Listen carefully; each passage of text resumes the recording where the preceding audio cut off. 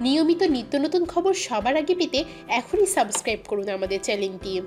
আর like, share, comment করতে কিন্তু ভুলবেন না। হ্যালো ভিউয়ার্স, মনে আছে সেই সোফিয়ার কথা, যে একটা রোবট হয়ে একটা আস্ত মানুষের মতো নাগরিকত্ব ছিনিয়ে নিয়েছে সৌদি আরবের। বাংলাদেশ ভ্রমণে আসছে সেই রোবট মানবী সোফিয়া। সৌদি আরব তাকে নাগরিকত্ব দিয়েছে, সে হিসাবে তার পাসপোর্ট ভিসা লাগার কথা। কিন্তু বাংলাদেশে আসতে কি তার সত্যিই পাসপোর্ট ভিসা লাগছে? তথ্য ও যোগাযোগ প্রযুক্তি মন্ত্রণালয়ের সূত্র থেকে জানা গিয়েছে, সোফিয়া যেহেতু রোবট তাই তার কোনো ভিসা পাসপোর্ট লাগবে না। সোফিয়া আসবে বক্সের ভেতরে। সৌদি আরবের পক্ষ থেকে তাকে যে নাগরিকত্ব দেওয়া হয়েছে সেটা স্মারক। তাই সৌদির নাগরিক হলেও আলাদা করে সোফিয়ার জন্য কোনো পাসপোর্ট ভিসার প্রয়োজন নেই।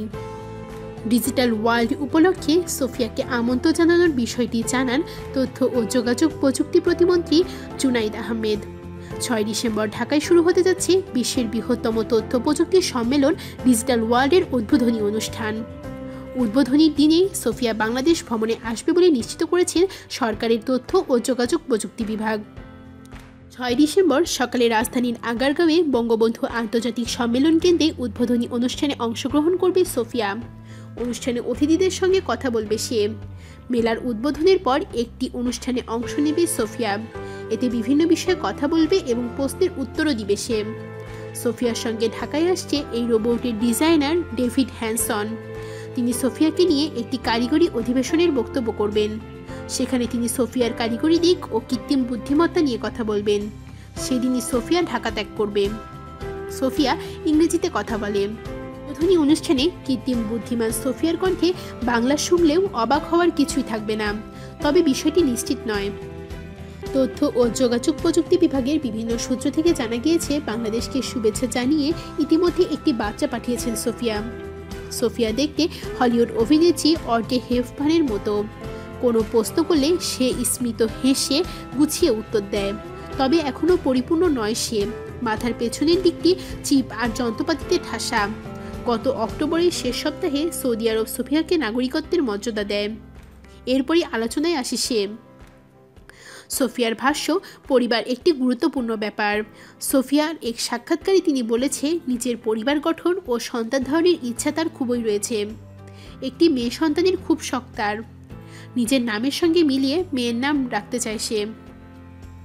মূলত মানুষের সঙ্গে কথাবার্তা জানানোর উদ্দেশ্যেই প্রোগ্রাম করা হয়েছে সোফিয়াকে। কৃত্রিম বুদ্ধিমত্তা সম্পন্ন সোফিয়া বিভিন্ন মুখভঙ্গি ফুটিয়ে তোলার পাশাপাশি কৌতুকও করতে পারে। কোনো প্রশ্নের উত্তর জানতে চাইলে ওয়াইফাই নেটওয়ার্কের সাহায্যে বিশাল তথ্য ভাণ্ডার থেকে মেশিন লার্নিং পদ্ধতিতে প্রশ্নের জবাব দেয়। 2015 সালের 19 এপ্রিল সোফিয়াকে প্রথম সক্রিয় করা হয়। সোফিয়ার রূপকার ডেভিড হ্যানসনের ভাষ্য, এতে ফেসিয়াল রিকগনিশন ব্যবহার করা হয়েছে। আছে কৃত্রিম বুদ্ধিমত্তা, ভিজুয়াল ডেটা প্রসেস করার ক্ষমতা। একটি মানুষের মুখের অঙ্গভঙ্গি নকল করতে ও মুখভঙ্গি দেখতে পারে। নির্দিষ্ট কিছু প্রশ্নের উত্তর দিয়ে সাধারণ কথোপকথন, বিশেষ করে কোনো বিশেষ বিষয়ের উপর আলোচনা চালাতে পারে।